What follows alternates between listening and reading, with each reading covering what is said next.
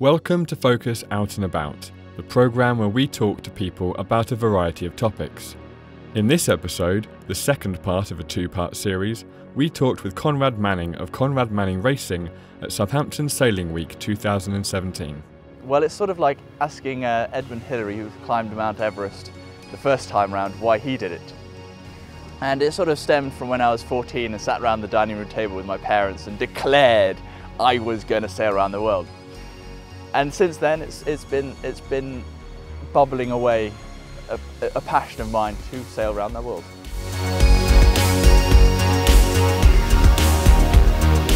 Currently, I'm working towards the goals with the help of Dream or Two, as you can see behind me. They're being really supportive in allowing me to train and get the experience on the water that I need to continue having, so that I have a greater possibility of making it success on the water. On the land-based side, I'm meeting as many possible investors and partners as I can to make it a success financially, which at the end of the day is the hardest challenge.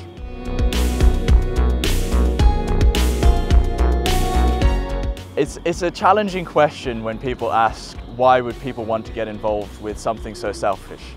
And I sort of look to my experiences on the water and start to describe what it's like when I was sailing, where it's pitch black, no moon, and the Milky Way is above your head. You look down and there's phosphorescence floating on the water.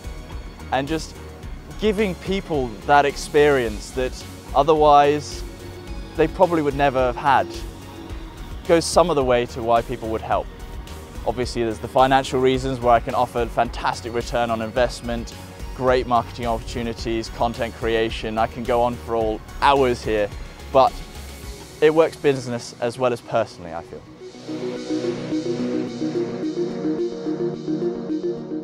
People can help in a multitude of ways to achieve this goal of sailing around the world. And that can range from a very simple, small gesture of a supporter's fee, all the way to multi-millions to make it a success.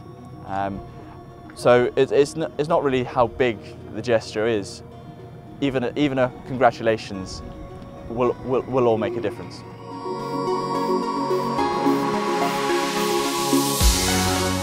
The major supporters of my sailing project is Dream or Two, but I also get fantastic support from the likes of Vendée 2020 Vision and Whitecap, as well as the networking and guest speaking that I've been invited to, just to get the word out there and the name out there, to show that it's not just, hey, this is my hobby, can you give me lots of money? It actually is a bit more of a business sense.